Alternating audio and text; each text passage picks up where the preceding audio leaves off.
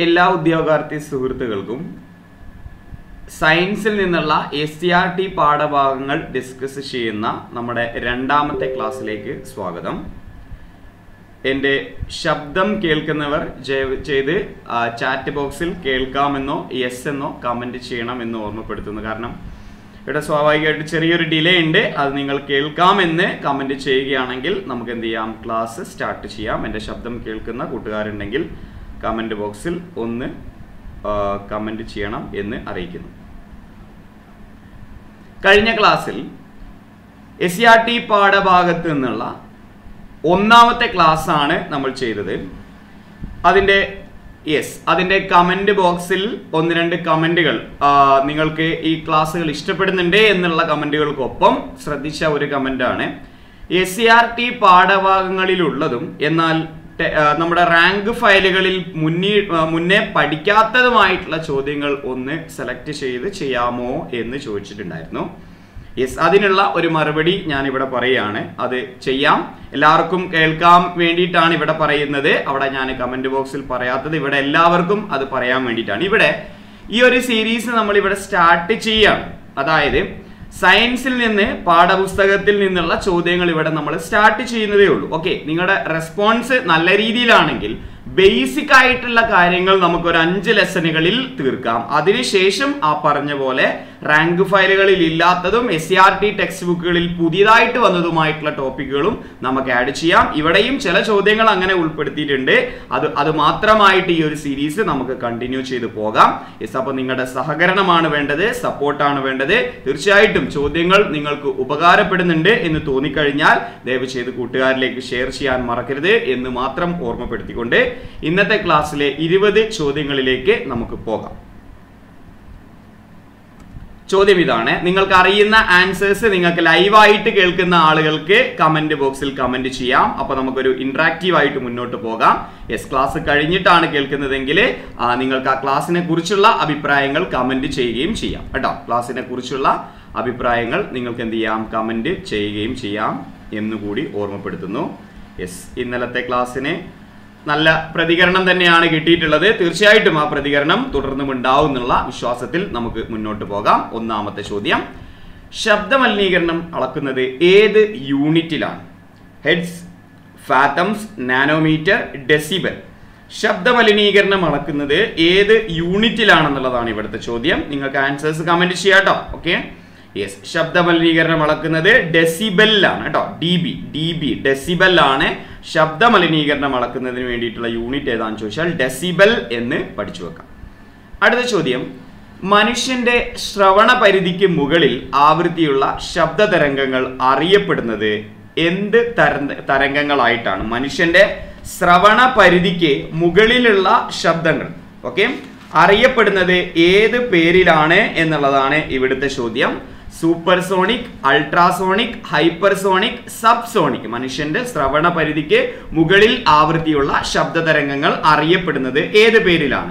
Yes, നിങ്ങളുടെ answers comment ചെയ്യാം. Answers comment ചെയ്യുന്നുണ്ട്. യെസ്, അത് അൾട്രാസോണിക് എന്നുള്ള പേരിലാണ് അറിയപ്പെടുന്നത് കേട്ടോ. ഓക്കെ, മനുഷ്യന്റെ ശ്രവണ പരിധിക്ക് മുകളിലുള്ള ശബ്ദ തരംഗങ്ങൾ അറിയപ്പെടുന്നത് അൾട്രാസോണിക് ശബ്ദ തരംഗങ്ങൾ എന്നുള്ളതാണ് കേട്ടോ. ഇനി മനുഷ്യന്റെ ശ്രവണ പരിധിയിലും താഴ്ന്ന ആവൃത്തി അല്ലെങ്കിൽ 20 ഹെഡ്സിന് താഴെ, എത്ര ഹെഡ്സിനാണ്? 20 ഹെഡ്സിന് താഴെയുള്ള ശബ്ദ തരംഗങ്ങൾ ഏത് പേരിലാണ് അറിയപ്പെടുന്നത് എന്ന് ചോദിച്ചാൽ ഇൻഫ്രാസോണിക് ശബ്ദ തരംഗങ്ങൾ എന്ന് പറയാൻ സാധിക്കും. ഓക്കെ, യെസ്, അപ്പോൾ മനുഷ്യന് കേൾക്കാൻ കഴിയുന്ന ആ ഒരു പരിധി അത് എത്രയാണെന്നറിയാമോ? മനുഷ്യന് കേൾക്കാൻ പറ്റുന്ന ഒരു പരിധി, അതായത് ശ്രവണ പരിധി എന്ന് പറയുന്നത് 20 ഹെഡ്സ് മുതൽ 20,000 ഹെഡ്സ് വരെയാണ് മനുഷ്യന്റെ ശ്രവണ പരിധി എന്ന് പറയുന്നത്. 20 ഹെഡ്സ് മുതൽ 20,000 ഹെഡ്സ് വരെയാണ് മനുഷ്യന്റെ ശ്രവണ പരിധി. അതിൻ്റെ ഉള്ളിലുള്ളത് മാത്രമേ നമുക്ക് കേൾക്കാൻ പറ്റുള്ളൂ. അതിന് മുകളിൽ ശ്രവണ പരിധിക്ക് മുകളിൽ ആവൃത്തിയുള്ള അല്ലെങ്കിൽ 20,000 ഹെഡ്സിന് മുകളിൽ ആവൃത്തിയുള്ള ശബ്ദ തരംഗങ്ങളെ അൾട്രാസോണിക് ശബ്ദ തരംഗങ്ങൾ എന്നും 20 ഹെഡ്സിന് താഴെയുള്ളതിനെ നമുക്ക് ഇൻഫ്രാസോണിക് ശബ്ദ തരംഗങ്ങൾ എന്നും പറയപ്പെടുന്നു കേട്ടോ. യെസ്, അപ്പൊ ശ്രവണ പരിധി പഠിച്ചു വെക്കുക. 20 ഹെർട്സ് മുതൽ 20,000 ഹെർട്സ് വരെ. 20,000 ഹെർട്സിന് മുകളിലുള്ളത് അൾട്രാസോണിക് ശബ്ദതരംഗങ്ങൾ, 20 ഹെർട്സിന് താഴെയുള്ള ശബ്ദതരംഗങ്ങൾ ഇൻഫ്രാസോണിക് ശബ്ദതരംഗങ്ങൾ. അത് രണ്ടും നമുക്ക് എന്ത് ചെയ്യാൻ സാധിക്കില്ല, കേൾക്കാൻ സാധിക്കില്ല എന്നുള്ള പോയിന്റ് കൂടി ഇവിടെ എന്ത് ചെയ്യാം, കണക്ട് ചെയ്ത് വെക്കാം. അടുത്ത ചോദ്യം, വെള്ളത്തിനടിയിൽ കിടക്കുന്ന സാധനങ്ങളെ കണ്ടുപിടിക്കുന്നതിന് ഉപയോഗിക്കുന്ന ഉപകരണമാണ് ഡാഷ്. Radar, Pulsar, sonar, ക്യാസർ. വെള്ളത്തിനടിയിൽ കിടക്കുന്ന സാധനങ്ങളെ കണ്ടുപിടിക്കുന്നതിന് ഉപയോഗിക്കുന്ന ഉപകരണമാണ് ഏത്? യെസ്, ശരിയായ ഉത്തരം നിങ്ങൾക്ക് കമന്റ് ചെയ്യാം. യെസ്, ക്ലാസ്സിൽ ജോയിൻ ചെയ്ത എല്ലാവരെയും ഇവിടെ സ്വാഗതം ചെയ്യുന്നു. യെസ്, വെള്ളത്തിനടിയിലുള്ള ഉപകരണങ്ങളെ കണ്ടുപിടിക്കുന്നതിന് ഉപയോഗിക്കുന്ന ഉപകരണമാണ് യെസ്, അത് സോണാർ എന്ന് നോട്ട് ചെയ്തു വെക്കുക. വെള്ളത്തിനടിയിൽ കിടക്കുന്ന സാധനങ്ങളെ കണ്ടുപിടിക്കുന്നതിനുള്ള ഉപകരണം ഏതാണെന്ന് ചോദിച്ചാൽ സോണാർ എന്ന് പഠിച്ചു വെക്കുക. യെസ്, സോണാറാണ്. ഇനി അടുത്ത ചോദ്യം അതുമായിട്ട് കണക്ട് ചെയ്ത മറ്റൊരു ചോദ്യം, ശബ്ദത്തിന്റെ ഏത് സ്വഭാവമാണ് സോണാറിൽ പ്രയോജനപ്പെടുത്തിയിരിക്കുന്നത്? ശബ്ദത്തിന്റെ ഏത്, ഈ ഒരു ചിത്രം കണ്ടാൽ തന്നെ നിങ്ങൾക്ക് മനസ്സിലാവും ശബ്ദത്തിന്റെ ഏത് സ്വഭാവമാണ് സോണാറിൽ ഉപയോഗപ്പെടുത്തിയിരിക്കുന്നത് എന്ന് ചോദിച്ചാൽ ഉത്തരം ഏതാണ്? പ്രതിപതനമാണോ, തീവ്രതയാണോ, അതോ ഉച്ചതയാണോ, സ്ഥായിയാണോ? ശബ്ദത്തിന്റെ ഏത് സ്വഭാവമാണ് സോണാറിൽ പ്രയോജനപ്പെടുത്തിയിരിക്കുന്നത് എന്ന് ചോദിച്ചാൽ ശബ്ദം വ്യത്യസ്ത വസ്തുക്കളിൽ തട്ടി തുടർച്ചയായിട്ട് പ്രതിപദിക്കുന്ന ആ ഒരു പ്രതിഭാസത്തെയാണ് പ്രതിപതനം അല്ലെങ്കിൽ ആവർത്തന പ്രതിപതനം എന്ന് പറയുന്നത്. യെസ്, അതുകൊണ്ട് ഇവിടെ ശബ്ദത്തിന്റെ ഏത് സ്വഭാവമാണ് സോണാറിൽ പ്രയോജനപ്പെടുത്തിയിരിക്കുന്നതെന്ന് ചോദിച്ചാൽ ആവർത്തന പ്രതിപതനമാണ്. അതായത് ശബ്ദം ഒരു വസ്തുവിൽ തട്ടി തുടർച്ചയായിട്ട് പ്രതിപദിക്കുന്ന ആ ഒരു പ്രതിഭാസമാണ് ആവർത്തന പ്രതിപതനം. യെസ്, അതുകൊണ്ട് ഇവിടെ ഓപ്ഷൻ പ്രതിപതനമാണ് സോണാറിൽ ഉപയോഗപ്പെടുത്തിയിരിക്കുന്ന പോയിന്റ് എന്നുള്ളത് നമുക്ക് നോട്ട് ചെയ്ത് വെക്കാം. Okay, yes. അപ്പോൾ സോണാർ എന്ന് പറയുന്നത് വെള്ളത്തിനടിയിൽ ഇരിക്കുന്ന വസ്തുക്കളെ കണ്ടെത്താനും അവരുടെ സ്ഥാനം നിർണ്ണയിക്കാനും വേണ്ടിയിട്ടാണ് ശബ്ദത്തിന്റെ ആവർത്തന പ്രതിപതനം എന്നുള്ള ആ ഒരു പ്രതിഭാസമാണ് ഇവിടെ പ്രയോജനപ്പെടുത്തിയിരിക്കുന്നത് എന്ന പോയിന്റും നമുക്ക് എന്ത് ചെയ്യാം, നോട്ട് ചെയ്ത് വെക്കാം. അടുത്ത ചോദ്യം, താപോർജ്ജത്തിന്റെ അടിസ്ഥാന unit Pascal, what, joule, newton. താപം എന്ന് പറയുന്നത് ഊർജ്ജമാണ്, അതുകൊണ്ട് അടിസ്ഥാന യൂണിറ്റ് ജൂൾ ആണെന്നുള്ള പോയിന്റ് വളരെ സിമ്പിൾ ആയിട്ട് നമുക്ക് നോട്ട് ചെയ്ത് വെക്കാം. യെസ്, നിങ്ങൾക്ക് ആൻസേഴ്സ് കമന്റ് ചെയ്യാം. യെസ്, ജൂൾ ആണ്. ഇനി താപനില അളക്കാനുള്ള ഏകകം യൂണിറ്റ്, താപനില അളക്കാനുള്ള യൂണിറ്റ് ഏതാണ്? കലോറി, ജൂൾ, സെൽഷ്യസ്, ഇതൊന്നുമല്ല. താപനില അളക്കാനുള്ള ഏകകം യൂണിറ്റ് ഏതാന്ന് ചോദിച്ചാൽ ഇക്കൂട്ടത്തിൽ നമുക്ക് ഏതാന്ന് പറയാൻ സാധിക്കും? സെൽഷ്യസ് ആണെന്നുള്ളത് വളരെ സിമ്പിൾ ആയിട്ട് പറയാൻ സാധിക്കും. താപനില അളക്കാനുള്ള ഏകകം ഏതാന്ന് ചോദിച്ചാൽ യെസ്, അത് സെൽഷ്യസ് ആണെന്നുള്ള പോയിന്റ് നമുക്ക് നോട്ട് ചെയ്യാം. ഊഷ്മാവ് അളക്കാൻ ഉപയോഗിക്കുന്ന ഉപകരണം ബാരോമീറ്റർ, ലാക്ടോമീറ്റർ, തെർമോമീറ്റർ, മാനോമീറ്റർ. ഊഷ്മാവ് അളക്കാൻ ഉപയോഗിക്കുന്ന ഉപകരണം ഏതാണെന്നുള്ളതാണ് ഇവിടുത്തെ ചോദ്യം. നിങ്ങൾക്ക് കമന്റ് ചെയ്യാം. യെസ്, അത് തെർമോമീറ്റർ ആണെന്നുള്ളതിൽ ഒരു സംശയവുമില്ല. ഓക്കെ, നമുക്ക് ആദ്യം ബേസിക് ആയിട്ടുള്ള ചോദ്യങ്ങൾ ഇങ്ങനെ പഠിച്ചു പോകാം.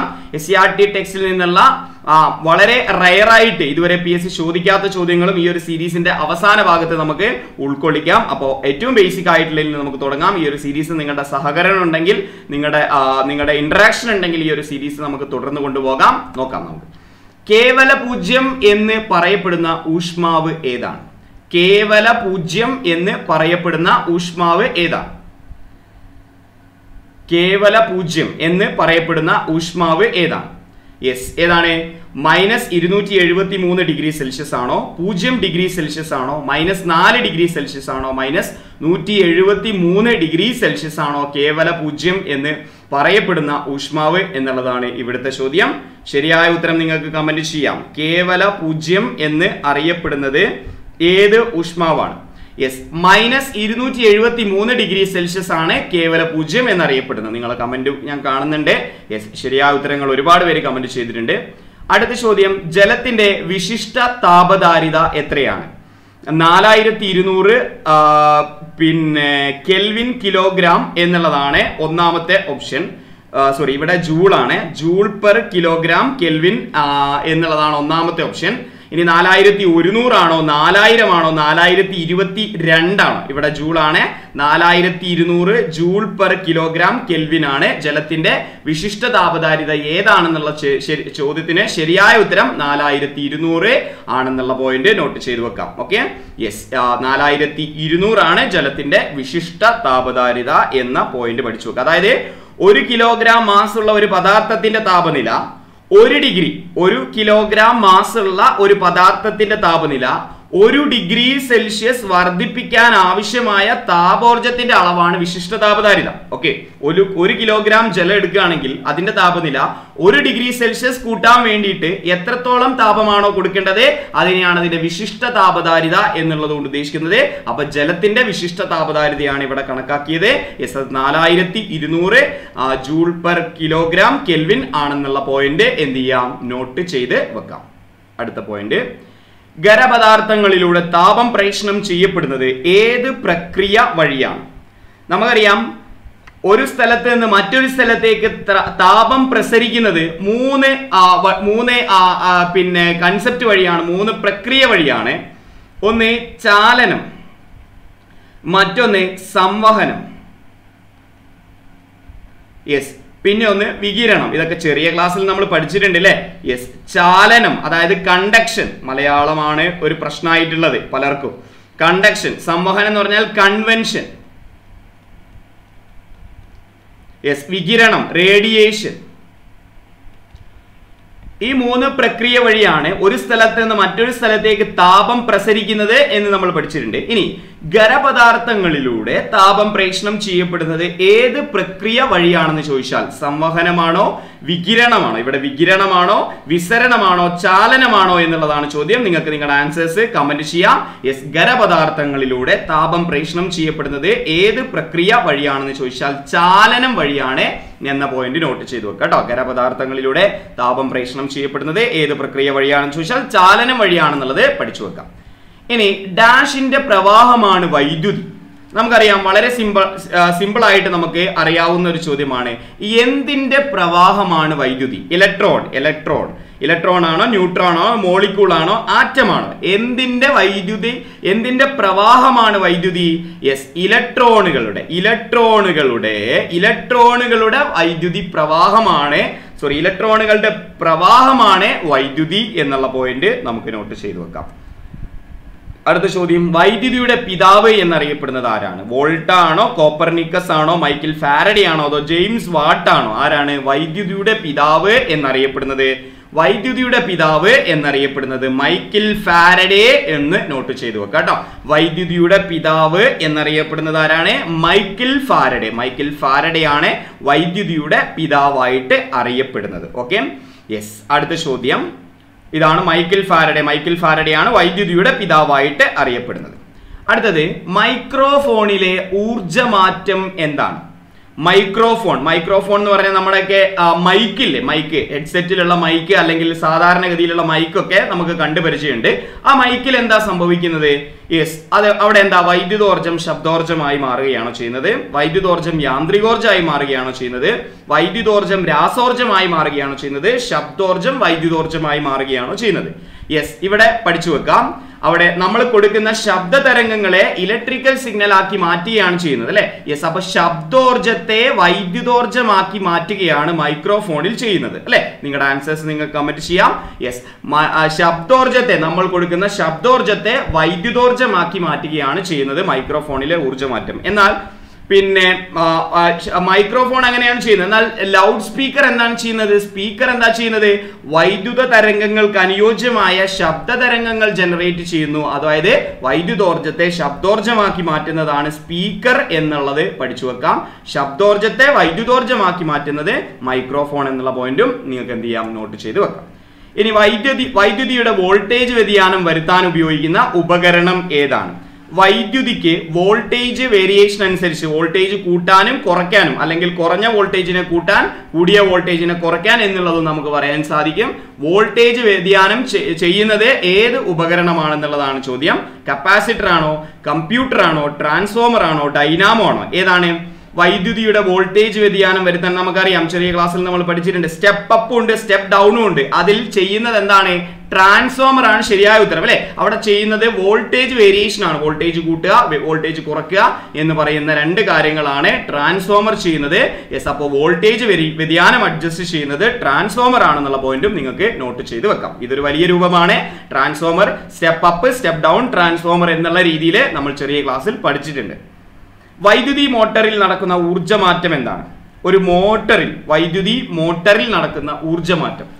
യാന്ത്രികോർജ്ജത്തെ വൈദ്യുതോർജ്ജമാക്കി മാറ്റുന്നു, വൈദ്യുതോർജ്ജം യാന്ത്രികോർജ്ജമാക്കി മാറ്റുന്നു, രാസോർജ്ജം യാന്ത്രികോർജ്ജമാക്കി മാറ്റുന്നു, വൈദ്യുതോർജ്ജം രാസോർജ്ജമാക്കി മാറ്റുന്നു. എന്താണ്? വായിച്ചു നോക്കിയാൽ തന്നെ നമുക്ക് കിട്ടും അല്ലെ. മോട്ടറിൽ നടക്കുന്ന എന്താണ്? വൈദ്യുതി വന്നാലേ അവിടെ എന്ത് നടക്കുള്ളൂ? ആ മോട്ടർ പ്രവർത്തിക്കുകയുള്ളൂ. എന്ന് പറഞ്ഞാൽ ആ മോട്ടർ കറങ്ങുകയുള്ളൂ, അല്ലെങ്കിൽ യാന്ത്രികോർജ്ജമായി മാറുകയുള്ളൂ. അപ്പൊ ഇവിടെ ഓപ്ഷൻ ബി ആണ് ശരിയായ ഉത്തരമായിട്ട് നമുക്ക് പറയാൻ സാധിക്കുക. വൈദ്യുതോർജ്ജത്തെ യാന്ത്രികോർജ്ജമാക്കി മാറ്റുന്നു, വൈദ്യുതോർജ്ജത്തെ യാന്ത്രികോർജ്ജമാക്കി മാറ്റുന്നു എന്നുള്ളതാണ് ഈ ചോദ്യത്തിന് ഉത്തരം. അടുത്ത ചോദ്യം, നിങ്ങൾക്ക് നിങ്ങളുടെ ആൻസേഴ്സ് കമന്റ് ചെയ്യാട്ടോ. തെർമോമീറ്റർ ഉപയോഗിച്ച് ഊഷ്മാവ് അളക്കാം, അതുപോലെ അമ്മീറ്റർ ഉപയോഗിച്ച് എന്തളക്കാം? വോൾട്ട് അളക്കാം, വൈദ്യുതി പവർ അളക്കാം, വൈദ്യുതി പ്രതിരോധം അളക്കാം, വൈദ്യുതി പ്രവാഹം അളക്കാം. ഏതാണ് അളക്കാൻ സാധിക്കുക? അമ്മീറ്റർ ഉപയോഗിച്ച്, തെർമോമീറ്റർ ഉപയോഗിച്ച് ഊഷ്മാവ് അളക്കാം, അതുപോലെ അമ്മീറ്റർ ഉപയോഗിച്ച് എന്തളക്കാം എന്നുള്ളതാണ് ഇവിടുത്തെ ചോദ്യം. യെസ്, വൈദ്യുതി പ്രവാഹം അളക്കാം എന്നുള്ളതാണ് ഇവിടെ ശരിയായ ഉത്തരം. ഓപ്ഷൻ ഡി ആണ് ഇവിടെ ശരിയായ ഉത്തരം അല്ലെ. യെസ്, അത് അമ്മീറ്റർ ഉപയോഗിച്ച് വൈദ്യുതി പ്രവാഹമാണ്, അതായത് എമൗണ്ട് ഓഫ് ഇലക്ട്രിക് കറന്റ് ആണ് അളക്കാൻ വേണ്ടിയിട്ട് സാധിക്കുക. ഇലക്ട്രിക് പവർ അളക്കാനുള്ള യൂണിറ്റ് ഏതാണ്? ഇലക്ട്രിക് പവർ, പവറിന്റെ unit what, കുതിരശക്തി, ampere, coulomb. Electric power അളക്കാനുള്ള unit ഏതാണെന്ന് ചോദിച്ചാൽ സിമ്പിൾ ആയിട്ട് നമുക്ക് പറയാൻ സാധിക്കും, what is the unit of power അല്ലെ. Yes, what is the unit of power. അതൊരു ചോദ്യമല്ല, അതൊരു ഉത്തരവാണ്. What is the unit of power. Okay, ഇതൊരു ക്വസ്റ്റ്യൻ അല്ല. ഈ വാട്ട് എന്ന് പറയുന്നത് ഇതിന്റെ യൂണിറ്റ് ആണ്, പവറിന്റെ യൂണിറ്റ് ആണ് ഏത് വാട്ട് എന്ന് പറയുന്നത്. അതുകൊണ്ട് ഓപ്ഷൻ എ ആണ് ഇവിടെ ശരിയായ ഉത്തരം. മിന്നലിൽ നിന്ന് വൈദ്യുതി ഉണ്ടാക്കാം, അല്ലെങ്കിൽ മിന്നലിൽ വൈദ്യുതി ഉണ്ടെന്ന് കണ്ടെത്തിയ ശാസ്ത്രജ്ഞൻ ആരാണ്? Benjamin Franklin, Michael Faraday, max Planck, Alfred Nobel. ആരാണ് മിന്നലിൽ വൈദ്യുതി ഉണ്ടെന്ന് കണ്ടെത്തിയ ശാസ്ത്രജ്ഞൻ എന്നുള്ളതാണ് ഇവിടുത്തെ ചോദ്യം. നിങ്ങൾക്ക് നിങ്ങളുടെ ആൻസേഴ്സ് കമന്റ് ചെയ്യാം. യെസ്, ആൻസേഴ്സ് വരുന്നുണ്ട്. മിന്നലിൽ നിന്ന് വൈദ്യുതി ഉണ്ടാക്കാം, അല്ലെങ്കിൽ മിന്നലിൽ വൈദ്യുതി ഉണ്ടെന്ന്, അതിനെ പിന്നെ ക്രമാതീതമായി ഉപയോഗിക്കാനുള്ള സാഹചര്യം ലിമിറ്റഡ് ആണ്, പക്ഷെ അതിൽ വൈദ്യുതി ഉണ്ടെന്ന് കണ്ടെത്തിയ ശാസ്ത്രജ്ഞൻ ആരാന്ന് ചോദിച്ചാൽ ബെഞ്ചമിൻ ഫ്രാങ്ക്ലിൻ എന്ന് പഠിച്ചു വെക്കാം. മിന്നലിൽ വൈദ്യുതി ഉണ്ടെന്ന് കണ്ടെത്തിയ ശാസ്ത്രജ്ഞൻ ആരാന്ന് ചോദിച്ചാൽ ബെഞ്ചമിൻ ഫ്രാങ്ക്ലിൻ എന്ന് പഠിച്ചു വെക്കാം. ഇദ്ദേഹമാണ് മിന്നലിൽ വൈദ്യുതി ഉണ്ടെന്ന് കണ്ടെത്തിയത്. ഇനി അടുത്ത ചോദ്യം, ഒരു ബാറ്ററിയുടെ വിദ്യുത് ചാലക ബലം, അതായത് EMF, ഇലക്ട്രോമോട്ടീവ് ഫോഴ്സ് എന്ന് നമ്മൾ പഠിച്ചിട്ടുണ്ട്. ഒരു ബാറ്ററിയുടെ വിദ്യുത് ചാലക ബലം അളക്കുന്നത് ഏത് ഉപകരണം വഴിയാണ്? Ammeter, galvanometer, voltmeter, voltameter. ഒരു ബാറ്ററിയുടെ EMF അളക്കുന്നത് ഏത് ഉപകരണം വഴിയാണ്? Ammeter, galvanometer, voltmeter, voltameter. ശരിയായ ഉത്തരം നിങ്ങൾക്ക് കമന്റ് ചെയ്യാം. യെസ്, ഏതാണ്? വോൾട്ട് മീറ്റർ വഴിയാണ് കേട്ടോ. വോൾട്ട് മീറ്റർ വഴിയാണ് ഒരു ബാറ്ററിയുടെ വിദ്യുത് ചാലക ബലം അളക്കുന്നത് എന്ന പോയിന്റും നോട്ട് ചെയ്ത് വെക്കാം. Okay, yes. ഇനി വോൾട്ട് മീറ്റർ ആണ് അടുത്തത്.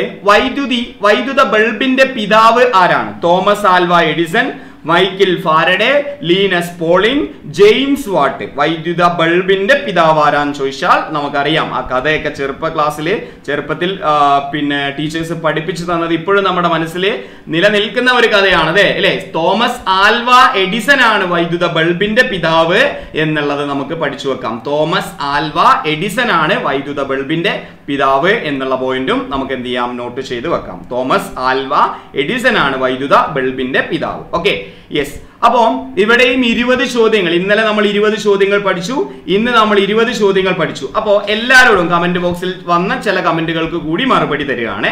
അതായത് നമ്മൾ SCERT ടെക്സ്റ്റ് ബുക്കിൽ നിന്നുള്ള ഏറ്റവും ബേസിക് ആയിട്ടുള്ള കാര്യങ്ങളാണ് നമ്മളിപ്പോൾ ഡിസ്കസ് ചെയ്തുകൊണ്ടിരിക്കുന്നത്. ഓക്കെ, അതിൽ ഏകദേശം പ്രീവിയസ് ഇയറിൽ PSC ചോദിച്ച ഭാഗങ്ങളാണ് കൂടുതൽ ഫോക്കസ് ചെയ്ത് നമ്മുടെ ക്ലാസ്സുകളിൽ മുന്നോട്ട് പോകുന്നത്.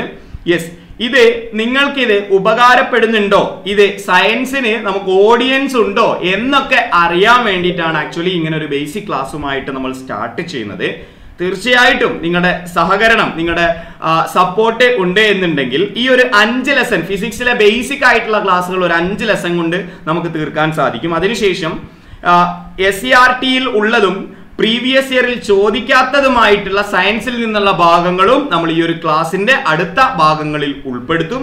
തീർച്ചയായിട്ടും നിങ്ങളുടെ സഹകരണം ഉണ്ടോ എന്നുള്ളത് നമുക്ക് ഇനിയുള്ള ദിവസങ്ങളിൽ നോക്കേണ്ടതായിട്ടുണ്ട്. അതിനനുസരിച്ചായിരിക്കും അൺഅക്കാഡമി പുതിയ ക്ലാസ്സുകൾ ചെയ്യാൻ വേണ്ടിയിട്ട് പറയുകയും ചെയ്യുക. അപ്പോൾ അതിനനുസരിച്ച് നിങ്ങൾ സപ്പോർട്ട് ചെയ്യണം, നിങ്ങളുടെ കൂട്ടുകാരിലേക്ക് ഷെയർ ചെയ്യണം. ഇതെല്ലാം SCERT പാഠപുസ്തകത്തിൽ നിന്നുള്ള കാര്യങ്ങൾ തന്നെയാണ്, പക്ഷെ ബേസിക് ആയിട്ടുള്ള കാര്യങ്ങൾ തന്നെയാണ്.